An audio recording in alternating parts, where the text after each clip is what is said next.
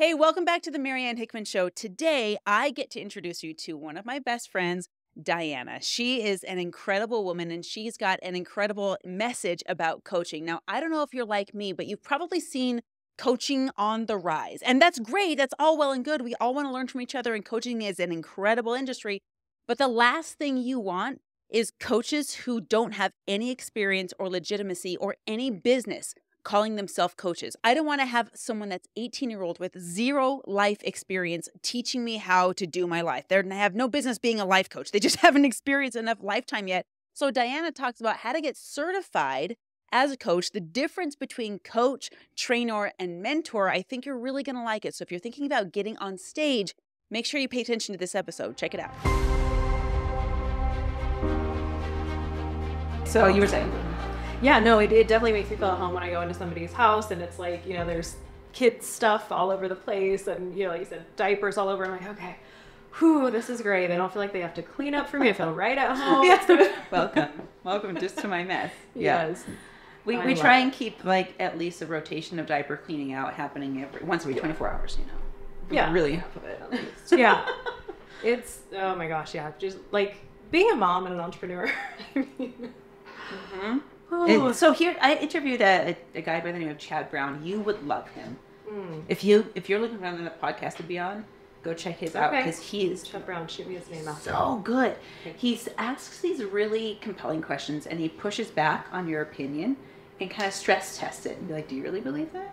I love that. It's really cool. I love that. And his whole premise, and he even got it tattooed on his hand, this ampersand tattooed on his ring finger to say that you can have a business and a family. I love that. Right? And I thought that was such a cool thing. It's just, and you can have it all, not one or the other. Right, and you can, and I know that you also post a lot about that too, because you have plenty of kids. That's a good word. We're done. 6. We got everybody. How does Marianne do that? It's like you can have it all, but all the little details just have to kind of go by the wayside, and that's what I've learned. Well, it's just a priority thing, you know? Totally. It's just, if someone's going to come over to my house and be offended that there's like a diaper on the floor because I just changed it and my hands were full of a crying baby, and they think that's a big issue, I'm like, you're just not my people. Yeah. No, seriously. Well, and obviously, like I was texting you this morning, I'm like, oh, well, I didn't get much sleep last night because I have a 5-month-old, and you look incredible, by the way. How are you feeling? Actually really good for the most part. It's the nights that I don't get sleep. Sometimes that's inconsistent. Yeah. And I think there's inconsistency when it's like you're working, so you're out of the home. I guess I'll speak for myself. I'm out of the home some of the time, and so I can't always enforce all the routines, and so things get out of whack, and so things don't always work the way that I want. I don't always get the sleep I want, you know. So, but I think it's really cool to get to experience life this way, and I am feeling really good. Good. You look like you're feeling good. Thank you. Especially better than after having my first. That was a whirlwind. Oh man. So, yeah.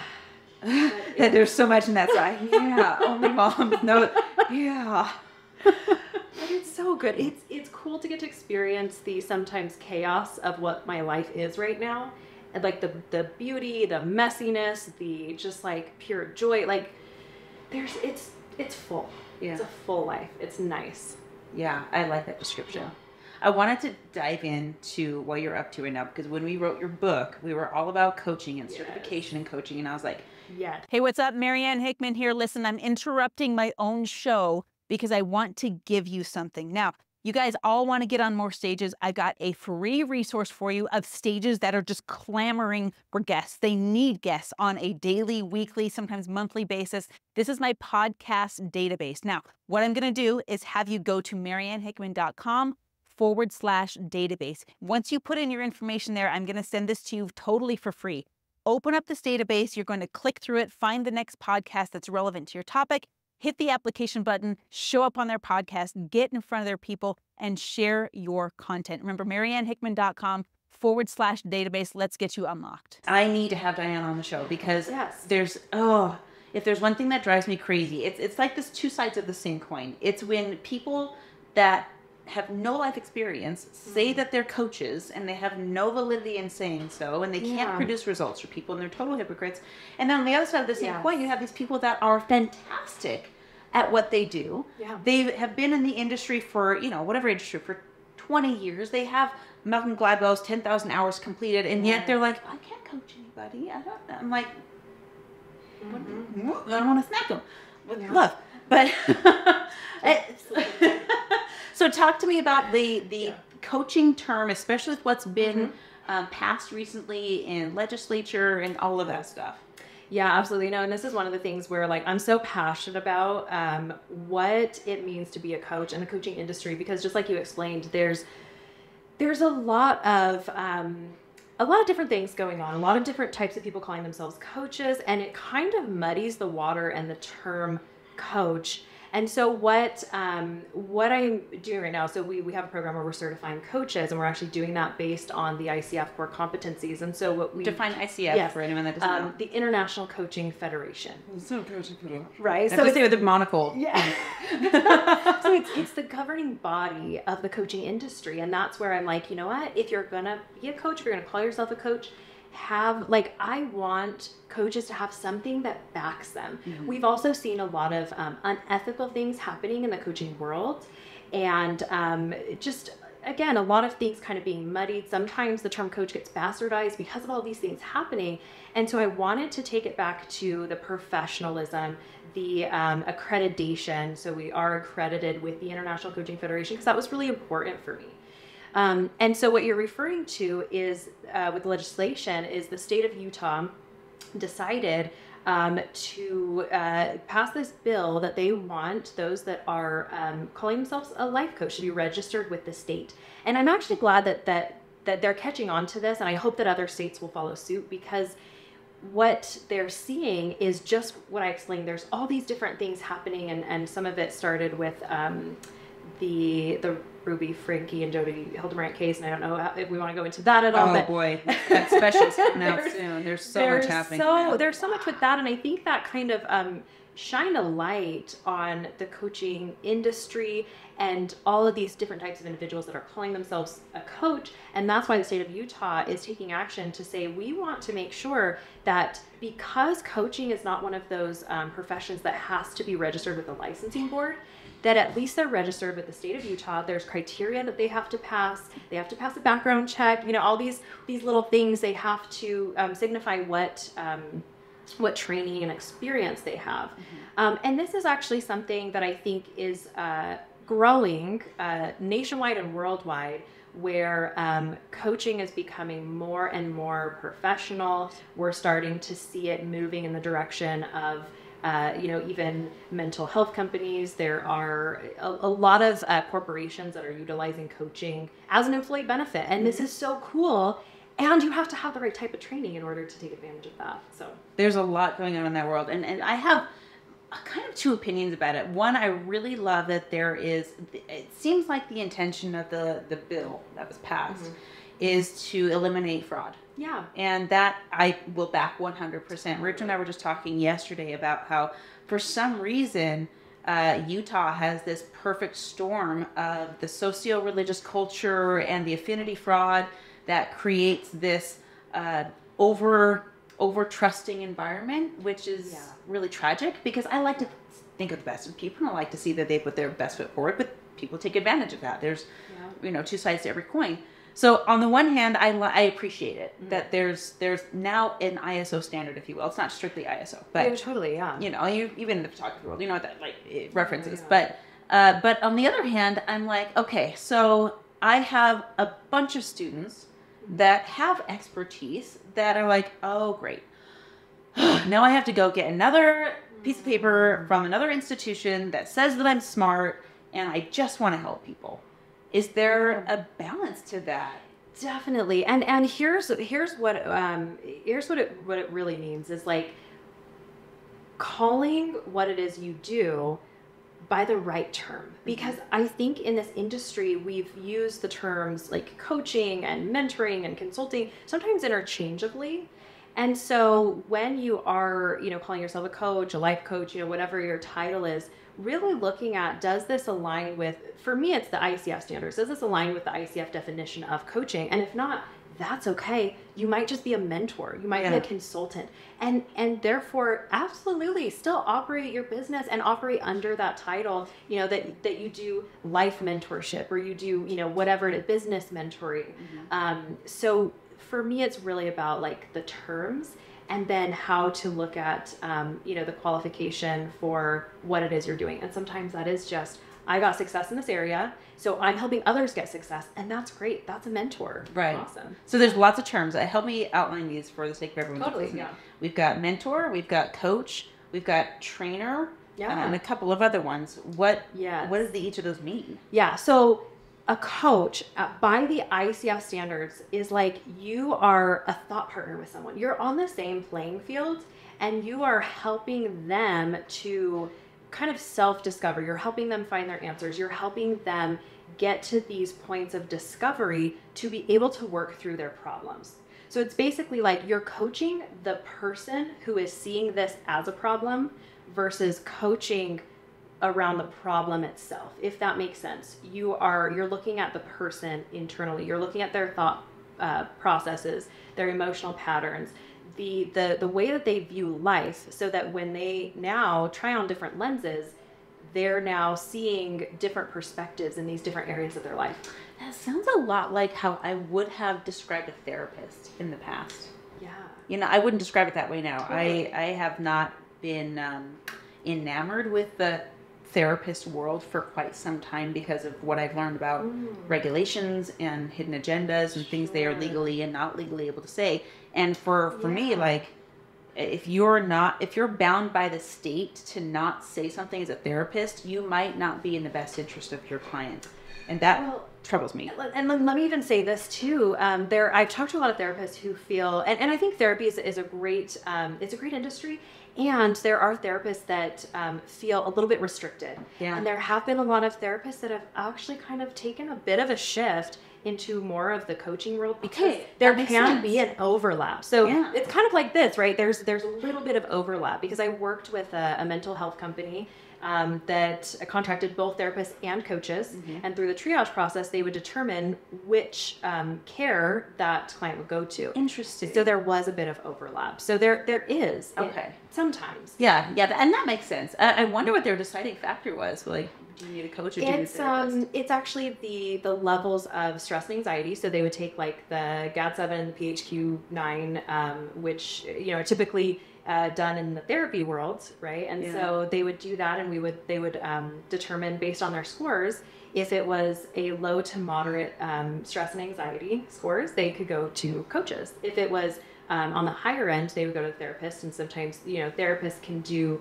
more like interventions and things like that. That's kind of a cool distinction, actually, with the problems that you're dealing with. What is your stress level in relation to those problems? I like that they pick that apart. Yeah. Okay, so we've got coaches. We even touched on therapy for a little bit. Totally. Talk to me about mentors, trainers, and other definitions. Yeah, so it's cool. So a mentor, is someone that like, okay, I've achieved a result in this area of my life, so I'm going to take you along that path so that you can get that result. It's like, I have this expertise. I've been there. I'm going to help you come to my level. So there is this power differential, and it's different than a coach, because what's really cool is I can coach someone to achieve a result that I have not achieved, because the coaching process is different. It's not that I am giving you these step-by-steps of how to achieve it because I've done it. It's we're now working through your blocks to achieving your result based on your agenda. Interesting. Okay, so I think this is becoming clear. So when I think about Michael Jordan's basketball coach, he probably can't play basketball as good as Michael Jordan. Yeah. Right? But he's his coach because he's helping Michael through whatever is in Michael's way. Right? Yes, but Michael's potential, not the coach's potential. Yes. Yes. Okay, but Michael Jordan could be my mentor. Yes. If I want to learn basketball. Yes. Right? Because Michael's been there. This is really an interesting thought, because I have always, not always, but, it's come to my deduction, if you will, that I would never hire a coach or a mentor, and I've used those interchangeably, that didn't have what I wanted to achieve or hadn't achieved. But what you're saying is that the expectations are different. If you're hiring a mentor, then they should be able to say, I've done this, I've been there, this is how I got there, you can do it too. And a coach says, I'm more of a stem cell of progress. I don't care where you want to go, but I know what gets in people's way and I know how to extract that. Yes. Okay, that's fascinating. And I think that people should understand that distinction and hire both of those individuals and understand what it is you're looking for. Because, even as a coach, you're going to have a certain level of expertise. And you're going to typically coach people in an area where you have some experience. Right.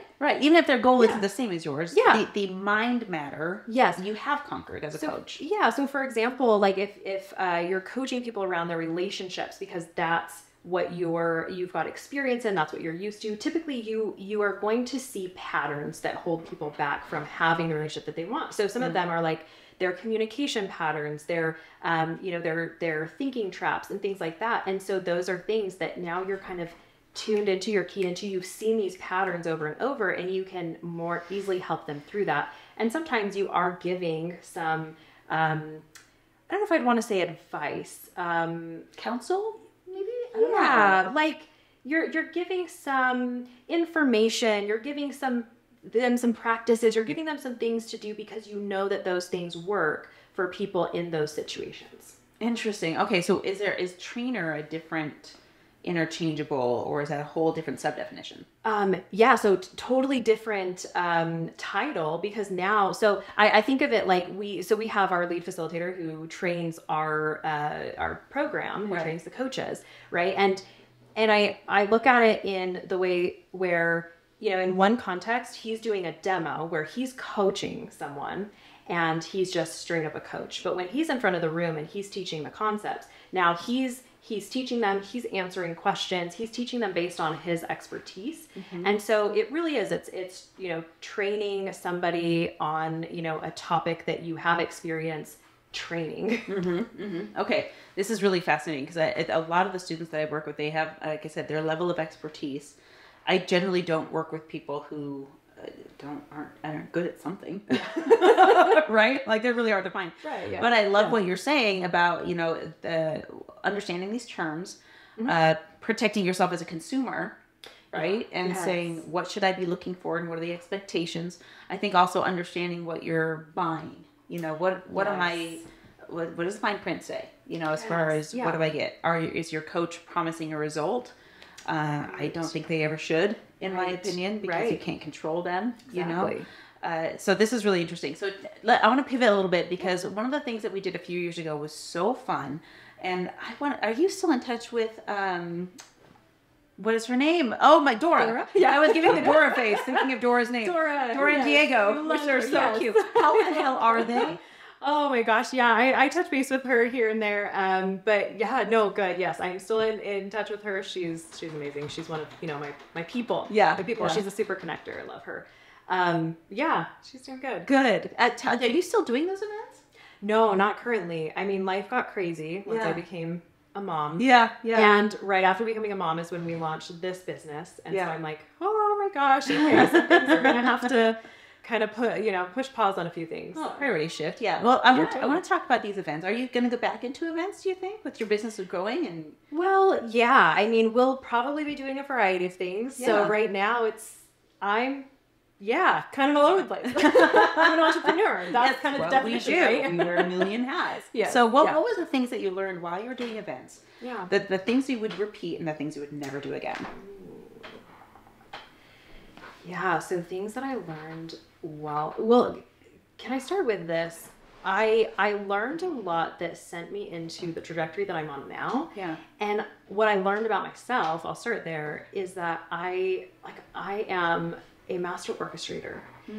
And I saw how things came together very seamlessly. And I sat there and I looked at it like, okay, I don't think that this project is my project. I think almost like there's this like divine aspect of the things that I've created, because people would come into my life. People would come together so seamlessly, the people that I needed. And I think that helped me to really, I guess I'll say, like, trust the universe. Yeah. And launch me into an even bigger project. So that's some of what I learned. And then your question was, what would you never do again? Like, what was one of the cringy things that, like, that's not going well, and by a 5 kind of a moment? Ooh, that's a good question. I mean, there's probably, if I thought hard enough, there's probably a lot of things. I think that's what entrepreneurship is about, is like finding those things where it's like, oh man, that was I wouldn't say mistake, but you know what I mean? Like that was a failure.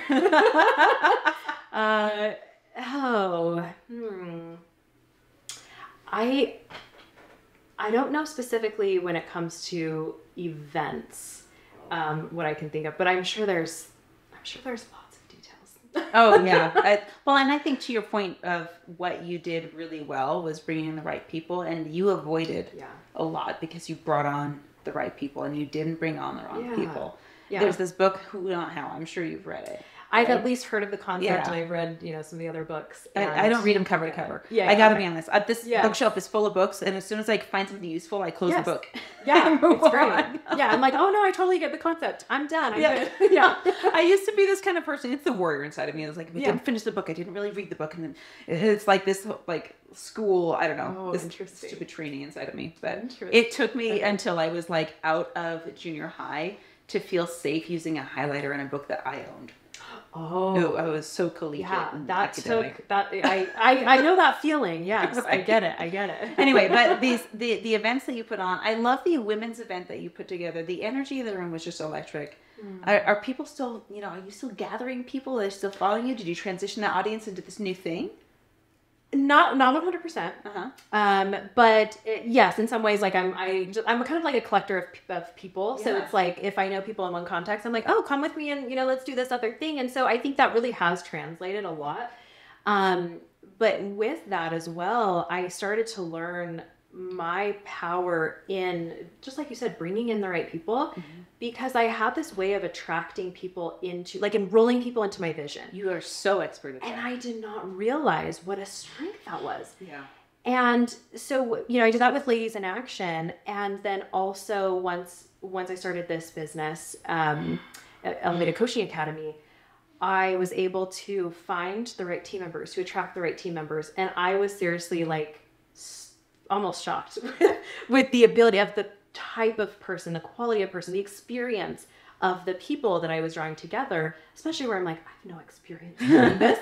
This is the first time that I'm doing something like this. Yeah. Yet we have an expert team. Yeah. And so what I learned about myself as an entrepreneur is that I am typically now going to be the least experienced, least qualified person, but my strength is orchestrating the right team, the right people.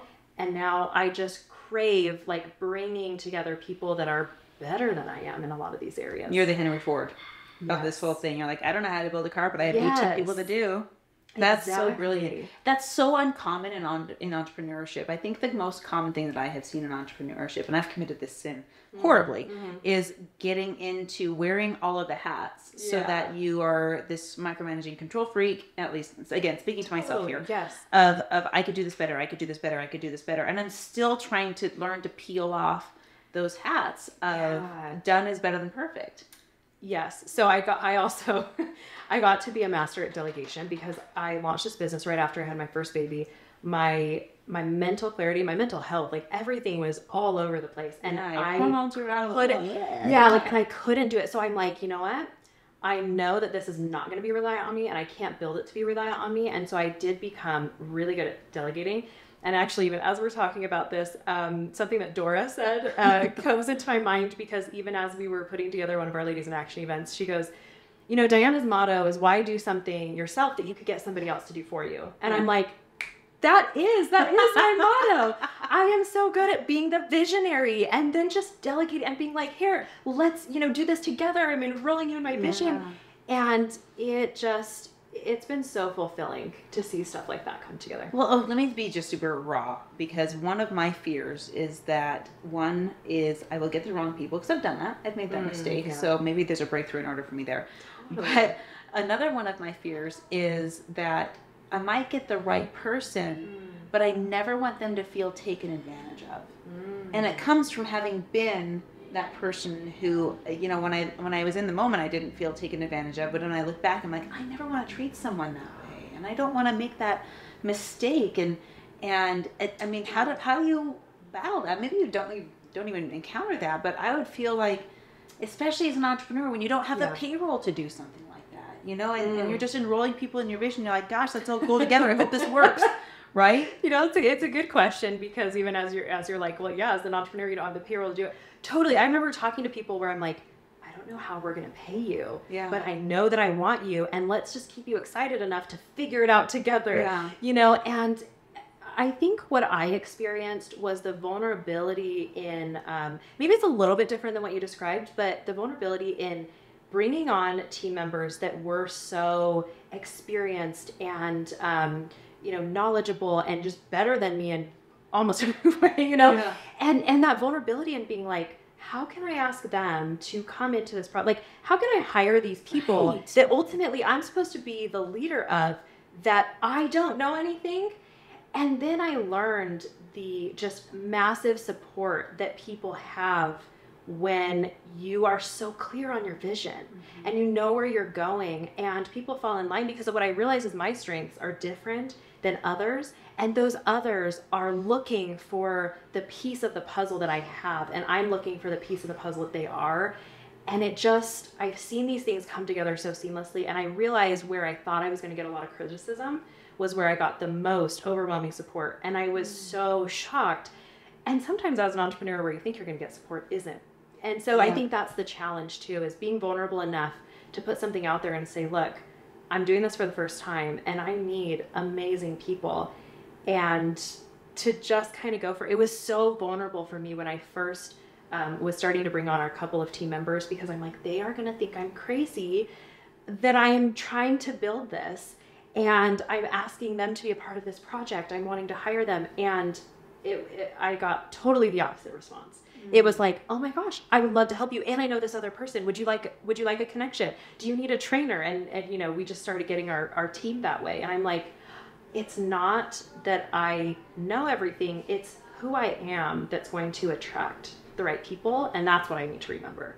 That's so important that you said that. I was just talking about on the training some kind I was doing. I was talking about Ty Lopez, and he just posted. I'd say it was a while ago, but he posted on Instagram that we've really seen 3 waves of industry in the last 100 years. We've seen the assembly line, what do they call it, industrial revolution. And then we saw in the 1950s and 60s the golden age and rise of the corporations, the high-rise buildings, all of these things. And now we're seeing the 3rd wave, which is the rise of the individual. And it's just what you're saying, as people work with you because they love you. And they get behind your mission. Pace Morby also put it this way. He said he had an employee come up to him. And the employee said, thank you for dreaming big enough that my dreams fit inside yours. And that was like, I want that to be the feeling of everyone that I work with. I want to dream so big that the excitement is there. And like everything that they want to do in life is possible in the world that I'm creating. Yes. That's how big I want to go. Yes. Like that's, and like having that shared vision, like bringing in people whose vision aligns with yours, and where you're like growing it together, because we don't accomplish these big visions by ourselves. It's always with a team. Yeah. It's always with other people. And sometimes we're just the leader of our vision, but it's the other people that are bringing it about. Yeah. Yeah. And it's, I think for me, to hear you say that, there's some work I get to do in saying, how am I stopping them? Because I think they're trying to run to me, but I'm blocking it somehow, and how can I get through? How can I overcome that block? Yeah. It makes me think of, there's this story in the Bible that, Richard, I can't remember which prophet this was. It was about the prophet that was like riding on his donkey and kept crashing him into things. Do you remember? I don't remember his name. So this is a principle that like sneaks into my head every once in a while, because this guy is like riding his donkey and keeps smashing him into things. And the donkey, the scriptures say it as the burden was lifted from the donkey, and the donkey turned around and spoke English to this guy and like, stop being a moron, you're crashing into stuff, right? And so when I think of that, it's less about us talking donkey and more about anything that we want is already trying to get to us. We don't have to chase it. It's trying to get to us. And if it's not to us, we just have to remove the dam that's in the way. Yeah. And what you're saying is making me go through all that thought process. Yes. And the way that I've also seen it too with, kind of what I said before, like there's sometimes I think about it in this divine aspect sometimes. A lot of times it's like I feel like sometimes the vision chose me, and it's like, oh, how did I get here? I just kind of woke up one day and I was moving in this direction because the vision chose me. Therefore, it's something that needs to happen. And so sometimes that's how I think about it, is like, it needs to happen and I'm the one that gets to lead that gets to kind of take it there. And it's just kind of a cool, it's just kind of a cool perspective. Yeah. I like it. I've thought about that a lot as coaches and entrepreneurship, especially. Yeah. Because I listened to a lot of Alex Ramosi. I've got a couple of his books right there. Oh, yeah. And I agree with him on a lot of things. I disagree with him on some things. And I think he and Layla are going to start speaking a little bit different once have babies for. Your 14-hour workday might change, my brother. Right. Yeah. But he talks a lot about what success looks like. And this is where I agree.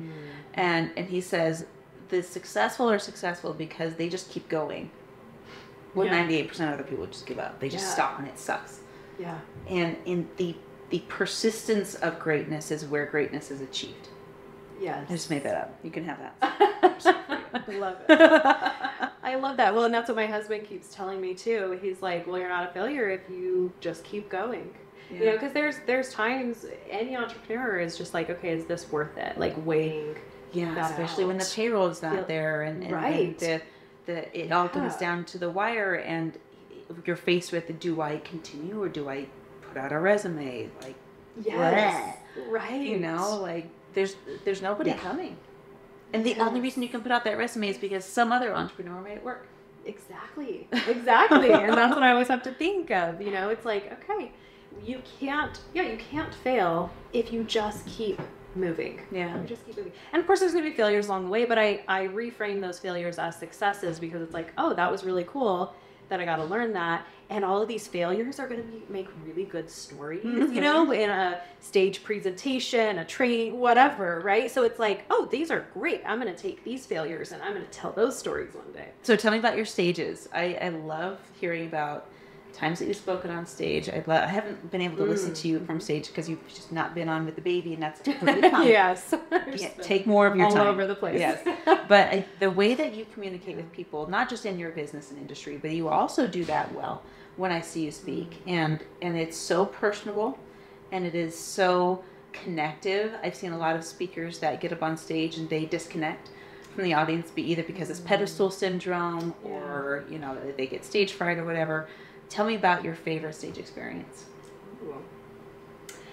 I think that once you know what? I think that one of my favorites is the moment that I got on stage and I stopped feeling nervous about it, because that's one of the things too. This imposter syndrome, I think, really set in, even in the beginning of us doing Ladies in Action. I'm like, well, who am I to do this? And looking back, I'm like, why did I have to be any qualified to like gather women together? I don't know why. You don't need a coaching certificate for that. Right? Like, why do I need to be qualified to have a gathering? Like, come to this, you know? So, but I had some really, really harsh like beliefs that I really worked to break through. And every time I got on stage, I was just so nervous, so nauseous. Like, oh my gosh, I'm not qualified for this. But then there was one event that we did, and I got on stage, and all of those nerves drained from me, and I was like, oh my gosh, I could stand up here and totally just love it. I can work with the audience. I'm not nervous of what they throw my way. I know how to get them to respond in a way that I want. So I started being more playful, and it wasn't like a huge experience. The huge experience was internally when I'm like, that was incredible. I didn't feel like those nerves were gone. And I think from that point was when I could really get up and really connect with the audience and make it, you know, like you're saying, not being in my head, make it more about what is it that you guys need? What can I provide? And so ever since then, I'm like, I'm trying to collaborate as much as I can with any event producer where I'm speaking. I'm like, what does your audience need? What do you guys need? What can I do to edify you? What can I do to really add value to your audience? Like, where are they at in their lives? I just want to help as much as I can, but I have to know where they're at, get inside their minds so that I can do that. And I also have to put together a presentation where I could be willing to pivot. Mm-hmm. And I know that you're really good at that. And this is why I'm such a big fan of yours, because I notice what you do with an audience. I notice what you do on stage. I know that you are there for them. And I take note of everything that you do on stage. Oh, I mess up sometimes. So take notes of that. Incredible. Well, here's what it is. It's not even about what you say. It's about how you connect and how you make everybody feel and how you make them perk up and tune in and listen. And those are the things that I take note of. And I love it. What do you think? So I was on a podcast just yesterday, and it is the number one fear in the world. And they asked me about this. Stage fright. Public speaking is the number one fear. And I think death moved down to like number 4. It's like public speaking and spiders and then something else and then maybe taxes or something and then death. Taxes. You know? Yes. But why do you think that is? Well, our minds are telling us that it's dangerous because when we're so primed to be part of a tribe and we need to fit in for survival. So when we're called out and the spotlight's on us, it's like, ooh, this is scary because if I'm ostracized, that's not good for survival. And so, right? It's like, I need to get in there with the group, right? I need to blend in. And that's what because there's a tiger outside and he might get me, but by myself. Right, exactly. And, it's interesting because I remember when I first started kind of this, like speaking in front of people and my father-in-law asked me, he's like, how can you do that? Like, how can you get up in front of people? He's like, isn't that just like terrifying? And I said, yes. And my vision and my desire for what I'm creating is greater than the fear. And it has to be if I'm going to do what I'm doing, because you do when you're in that position, when you're an entrepreneur, when you're trying to create something big, you are operating in this like fear.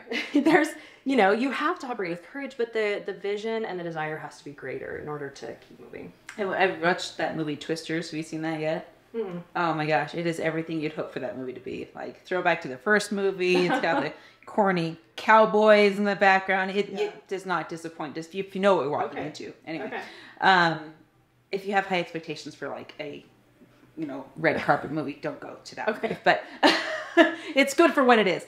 Anyway, but one thing he said in there, who was the star? Who was the cowboy on the face of the t-shirt? Do you remember that? Someone in the comments tell me, because I clearly can't remember. It's like either it's Mel Gibson or everybody else. Like the only Hollywood actor I know. Regardless, what he said was, we don't run from fear, we write it. We don't run from fear. We write it. Yeah. And I was like, damn. Yes. I like that. And it made me think of every hero's journey that I've ever witnessed, every story that's ever been told in a movie. I think of the Dune Riders riding their giant worms. Like, we just write it.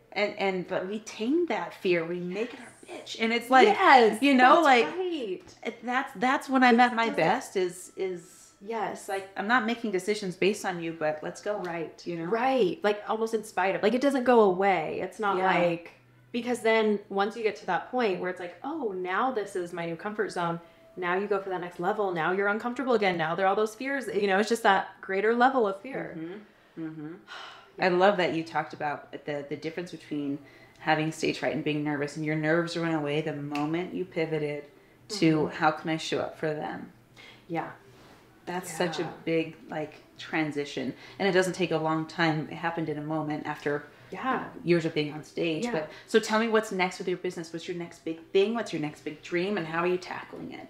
Ooh, okay. Next, I don't know, because I see the whole vision, and then I am working on piecing down what are our next steps. So right now we are growing our coach training company. And I guess I'll kind of tell you my vision as a whole, because what I really want to do is have, one of the largest coach training hubs in the country. Because I want to plug in all of the coaching resources. I want to be able to connect clients with coaches. I want to be able to help coaches be successful. I want to, have connections with all of the opportunities, including companies that are hiring coaches and everything. I just want to be the connecting point, not just a coach training company, but a coaching and a coach training hub. Yeah. So that's kind of the big vision. Yeah, that's kind of what I set out with in the very beginning. Is it's going to be a whole hub. I'm just going to collect people and resources and other companies that can plug into us so that we can just connect everything. I think that's one of the biggest disconnects in the industry, is that coaches will, go through training and then they're like, well, now what? oh, now I have to start a business. Some of them don't want to start a business. Some of them are entrepreneurial. Some, and now it's like, okay, now I have to figure all of this out. What opportunities are there? How do I get clients? And then sometimes they do go back to a job. Yeah. Like we want them to be able to be successful and to launch a successful coaching business and to plug into all the opportunities. So that's, that's kind of the big vision. And right now we're just looking for collaborators. We're building out a subscription model so that we can actually help the coaches get their clients and be successful and market themselves. So that's kind of the next stage, because we've got our curriculum, we've got our program. It's great. It's accredited. And so that's the next step for us, is really helping the coaches build their business. That sounds like everything that college was supposed to be, for people to come learn what they want and people to teach what they're good at. And that's been bastardized as well. But I love what you're doing. Is that like based in an app, or is it based in events, or is it based in a community? It's just going to be like on our LMS platform. We're starting to build that out. We're going to be piloting it and then kind of see where we want to go from there, because we might pivot strategies. We're going to have monthly trainings and masterminds, as well as video content to help them, start marketing themselves. Well, count me in. I've got, I'm good. 100% behind your cause, and I have all of my students that I can teach. And I have the coolest people in this universe. Like, I've got vocal students, I've got finance students, I don't have their expertise, but I could teach them how to build a business. And if I can connect them to more people, even better. And the thing that I love, again, about what you're doing is that there's this abundance mindset. You're not threatened by people marketing themselves. No. I mean, that's so uncommon in this world. Yeah. I really do. Like, I have more of a collaborative mindset. I want to bring in collaborators into the business, and I want those businesses to make money while we make money. I want to help our students become really successful and market themselves. I just... the vision that I have with this business is so much bigger than me. And I'm not gonna be the one to bring the whole thing to fruition. So I just have to be really open in however that works. Well, I'm excited to watch it unfold. How do people find you? If they want to be part of this, a part of your journey, and watch this, or be a coach or get certified, how do they find you? ElevatedCoachingAcademy.com. Just jump on our website. Follow me on Instagram, Diana G. Beck. We'll put it in the show notes. It'll be there for you.